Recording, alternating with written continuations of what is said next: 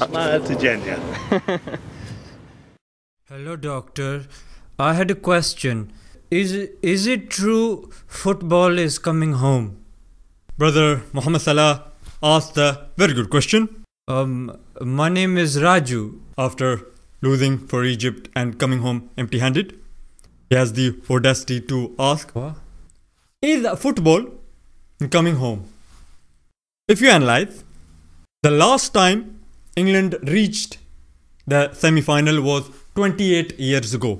Despite in that time having the golden generation, Beckham, Rooney, also the racist guy, Terry, and Rio Ferdinand, I like him. They still could not reach the semi-final. Now, if you analyze the team, they only have one main player, Harry Kane. They also have other aspiring players like Jesse Lingard, Dele Alli, but mature players they do not have. Of course, they have youth and pace on their side, but they do not have the experience. And also, if you look in the history books, chapter 2, verse 3, that this is only the third time that England has reached the semi-final. So England is very new in this. If you pick up the Bible, Book of John, chapter 5, verse 3, there is no mention of football coming home. And as we know, England is a Protestant country, but there is no mention in the Bible.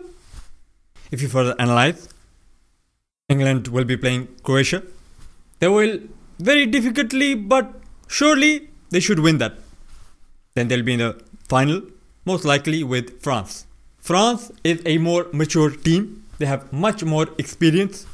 And they also have Muslim players like Pogba. Mohamed Pogba? Like Pogba. Is probably Mohamed Pogba.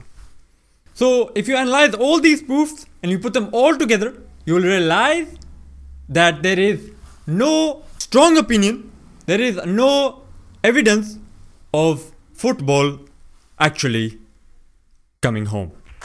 Muhammad Salah, I hope that answers your question.